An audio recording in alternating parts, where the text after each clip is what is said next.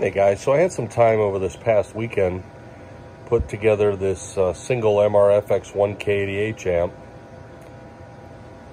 driving it with about 5 watts on 10 meters, and you get about a kilowatt out PEP. So I constantly get questions on my website, YouTube channel about running these things to their max value. I want to get legal limit, blah, blah, blah. These things are a lot cleaner, running at about 50% of their rated output.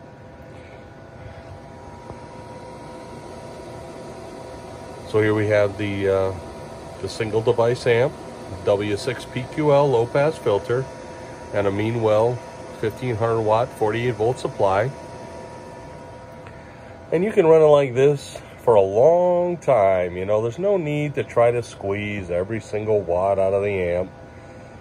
Nobody's going to see it on their S meter anyway. So the whole time we're talking,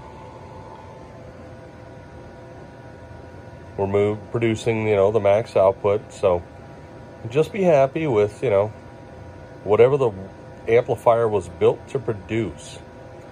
I have a couple amps on eBay right now, and everybody wants to push them to their max limit.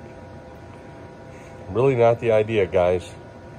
These are just air-cooled little devices. If you want to run AM or any continuous duty modes, you probably want to do water cooling. So just enjoy, a cool kilowatt, 1.5 kW PEP, and be happy. And they'll work a long time like this, and you'll have no problems.